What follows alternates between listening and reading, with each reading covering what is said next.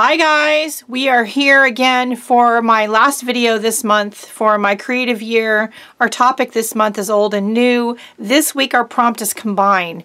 And for me, this means taking all of those bits and pieces from old crafts and art things that I've done and new things that I've done, combining them to make something new and unique and different. Yes? So this is something I did last year in my year 2017. I'm going to talk you through it again. It's still a great idea. I still do it. I still use it. I always have a drawer from my bank of drawers that's full of what I call halfway art. What is halfway art? So halfway art usually starts as a plain piece of canvas or muslin and in a random shape, and to that I use my sewing machine and glue and staples and different things to make an embellishment. It's halfway there to a completed project. I keep a drawer full of them, and then when I'm working on a project like the mini skinny journals, which we talked about in week 1, because their base of them is a old, maybe ugly painted canvas that I've done, that I've ripped apart, and on top of it I do some sewing and I add some of these pieces. I sew on bits and pieces of trim, and like this one has a tag with a brad in it and a clip, an elastic band.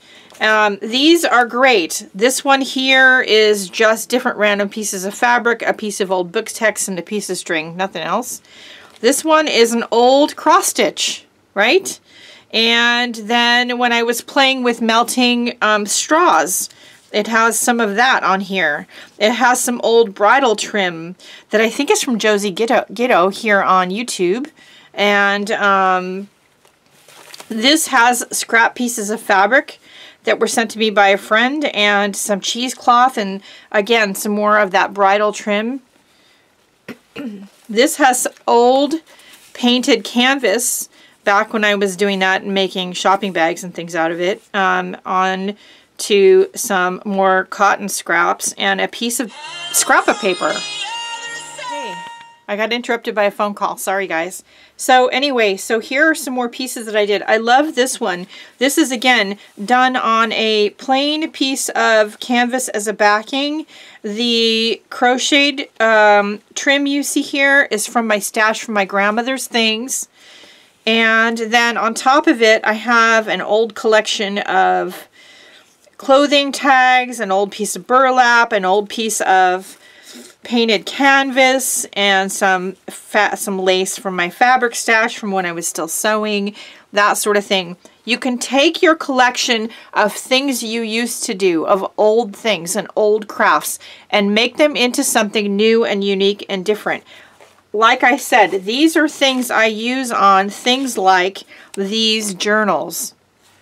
And I love to have them around. Every now and then I'll take one and I'll stick it on a journal page and then art around it. I love that. So halfway art.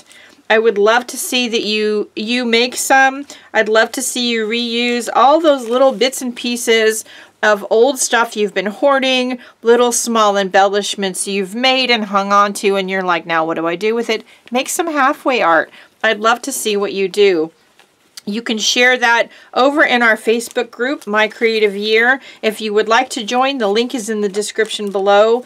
But go out and go through your stash, go through that hoard of stuff I know you have in the garage and all those hidden corners like I do, and make some little halfway art. Use those embellishments in new and different and unique ways, and share with us all how you do that. I would love that. Don't forget to like, share, and subscribe. Again, the link for the Facebook group is in the description below, so I would love to see what you share there. And the most important thing, go out and have a great day. Do something nice for yourself because you deserve it, and I'll see you later. Bye, guys.